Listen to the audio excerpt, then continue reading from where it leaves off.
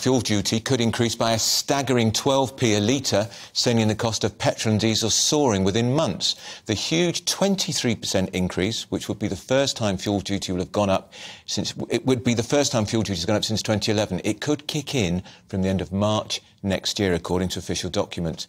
Despite raising a potential £5.7 billion for the Treasury, the mammoth move was not even mentioned by the Chancellor, Jeremy Hunt, in the House of Commons yesterday. Not a word was said about fuel duty. Instead, the proposal was buried in papers released by the Office for Budget Responsibility alongside yesterday's budget. Liam Halligan, who spotted the fuel duty increase in the official autumn statement documents and broke the story in GBNews, is still with me. But first I'm going to talk to Howard Cox, who's the founder of the FairFuel UK campaign, who joins us now. Howard, good afternoon to you. Hello, Andrew. Nice to speak to you.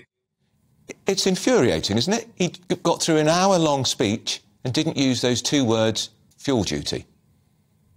Well, it's the most dishonest budget, or whatever you want to call it, an autumn statement I've ever seen. It was ridiculous. And thank you to Liam Halligan, who called me virtually immediately. It was announced at the OBR press conference that this ridiculous 23% increase in fuel duty. And don't forget, yes, that's 12p, but VAT goes on top of that, makes it 15p. So the average family car will have to pay an extra £8 to £9 to fill up their car in a time of a cost of living crisis when all of the other problems are hitting us. And I'm absolutely infuriated. The good news is that we managed to get a lot of MPs on board, and Jonathan Gullis, MP for Stoke-on-Trent North, put together a letter. I wrote the letter and he put it together and sent it to Jeremy Hunt, and we insisted on clarification. And we've got loads of big MPs, Brandon Lewis, Graham Brady, Priti Patel, loads of MPs actually jumping on board and saying, what the hell's going on, because they're not going to vote for that. Liam Halligan, I mean, well done you on spotting that. The Chancellor is on the defensive today because of your story, and he's saying, I haven't decided yet whether to increase fuel duty in the spring budget. Have you ever known a Chancellor get through an entire budget statement without talking about fuel duty? I haven't. It's a great totemic issue. It is definitely, particularly at a time of high inflation, when a lot of the inflation is being driven by fuel costs anyway. Yeah. And particularly at a time when the Conservative Party is under a lot of scrutiny for its adherence to so-called net zero policies, and a lot of ordinary voters are saying, hang about, for me, my car isn't a luxury. I live in the countryside, or I drive a van for a living. You know, many of us have to drive our cars and vans literally to make ends meet, to have any kind of life at all. And this was buried in the OBR documents. It's the planned 23% increase in fuel duty in late March 2023, wrote the OBR, which adds £5.7 billion to receipts next year. That's what they say. It's expected to raise the price of petrol and diesel by around 12 pence per litre. Well, what would that do to inflation figures, let alone people won't be able to afford to fill up the car? Well, what would it do to the Conservative Party? There'll be absolute convulsions. What would this do to the white man van vote? How would this go down in the red wall? So the Treasury's obviously on the defensive. My phone was red hot with people from Whitehall who ignore me most of the time and never return my calls. Suddenly they wanted to talk to me.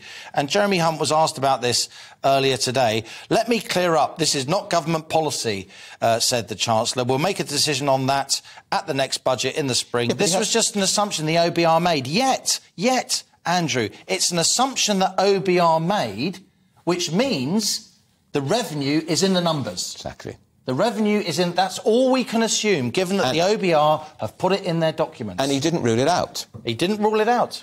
Howard Cox, what say you to that? Well, Liam is spot on about this.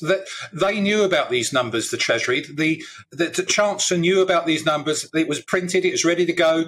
It was handed out at the press conference. He knew about it. And I've been told by a Treasury insider, a very reliable senior Treasury insider, who said, yes, it's true. Jeremy Hunt knew about that fact that there was, and the word which is really operative in this sort of thing, in that statement, is a planned rise, Liam. That's the thing, planned. Now, we knew the 5p cut this year was going to be maybe put back on. That was the promise from Rishi Sunak last year when he reduced it, which didn't touch the sides, as you know.